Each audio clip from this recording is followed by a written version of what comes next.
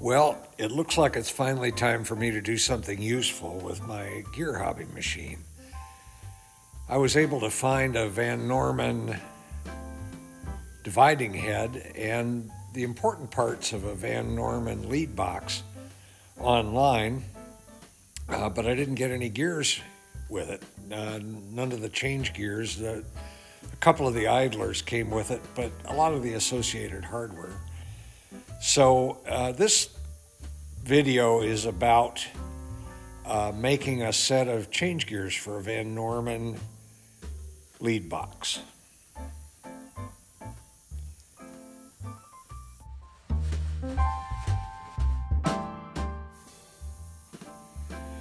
Well, as far as I know, the Van Norman system only came with one lead box. There was no low lead box like the K&T machines have, but they have a pretty extensive lead table that you can get to with only 10 gears. And if I need anything else, anything other than that, I can probably figure out how to make it.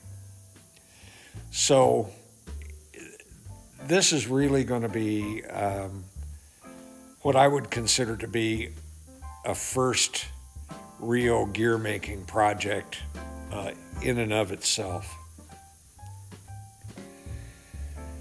This is the lead table that I found on vintagemachinery.org, and I was able to glean the gear count, the tooth count for the 10 gears that I need to make.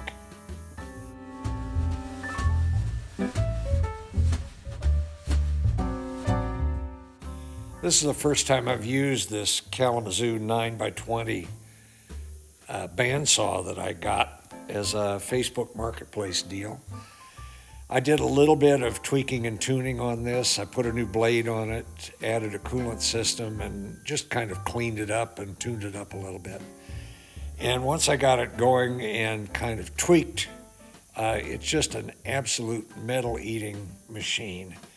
I wish I'd had this a long time ago because it just makes a non-event out of cutting big pieces of steel. This is a 7.5-inch steel round, an 8620 that's going to be I think it's a 100-tooth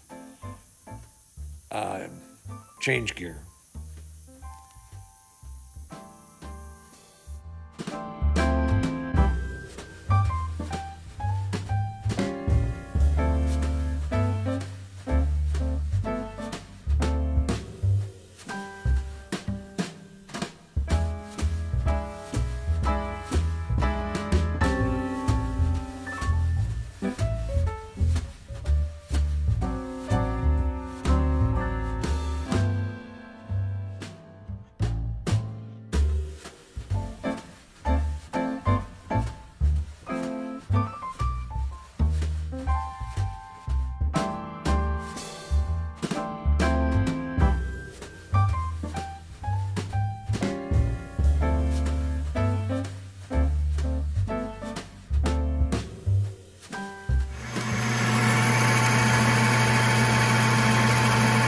Pretty chunky cut.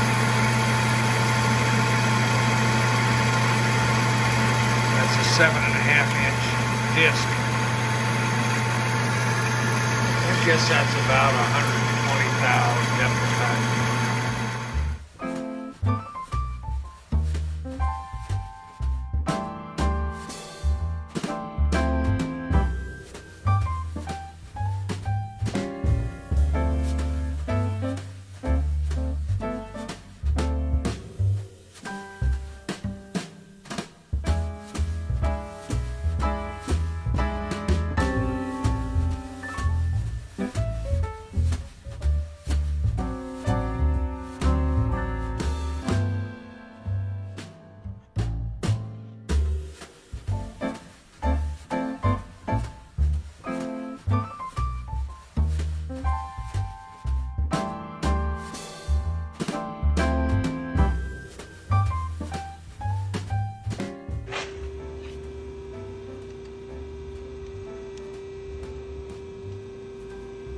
Good.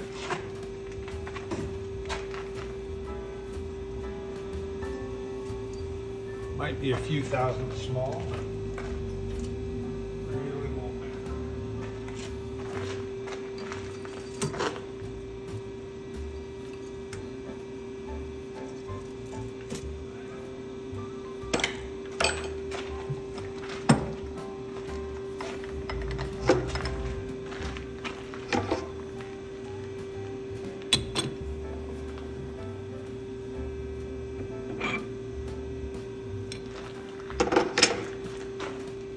This will be a 64 tooth gear in 14 dp in about an hour.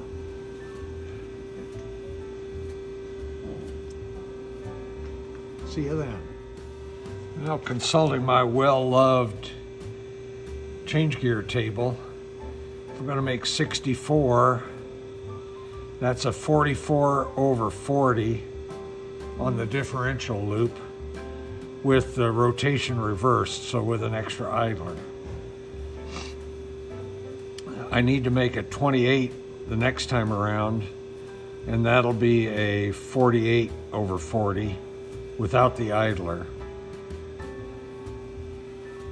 Probably should put this on the computer or something. I left the sound turned on for the next few videos just so you can hear how irritating the noise of gear hobbing can really be, especially with large, thin gears where you get a lot of ringing.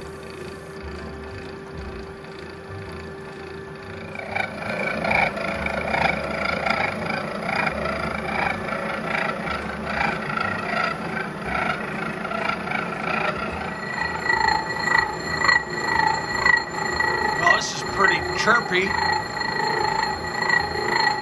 It's basically the disc of the gear ringing, so it doesn't really seem to affect the quality very much, but it's irritating as hell, I have to say. It takes forever too. It's a 100-tooth gear, so it's 100 revs of the spindle for every rev of the blank. The spindle's running at about 100 RPM. So that's one rev of the blank and 6 thou feet per rev. So I'm not sure I can do the math in my head, but it's going to take a while. This is the last of the 10 change gears that I needed to make for the Van Norman lead box. This one's 24 teeth. It's a dinky little thing. So far so good. I had one go at extreme profile shift, trying to cram 28 teeth onto a 24 tooth blank. It did not end well. Well, that's my stack of gears for the lead box project, and this went pretty well. This only took me a couple of days to knock these out. We're getting close to finished. Not bad. I just have to make a couple of nuts to fit this thread. They're both the same, so I can just make it out of a piece of tube or something. I should be ready to rock and roll. Well, I think the lead box project for the Van Norman mill is done. Finished the set of change gears. There's 10 of them all together, plus a couple of idlers. And let's fire it up and show how it works.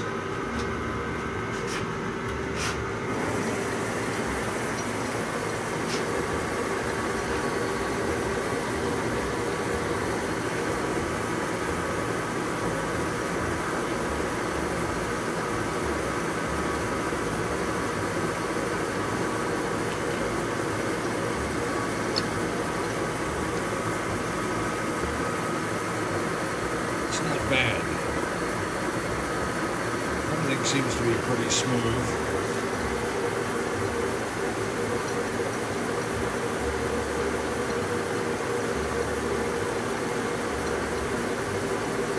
That's on a fairly slow feed rate. Probably a normal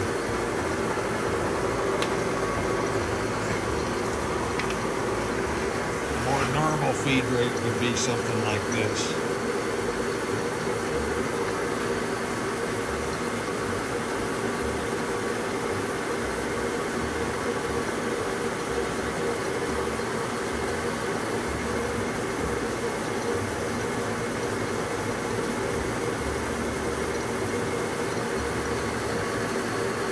And for really short leads,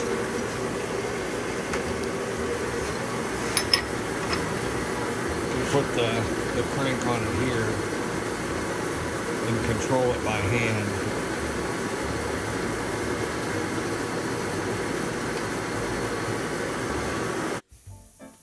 Well, that's the Van Norman lead box project, complete and ready to do something with. More on that later. Thanks for watching.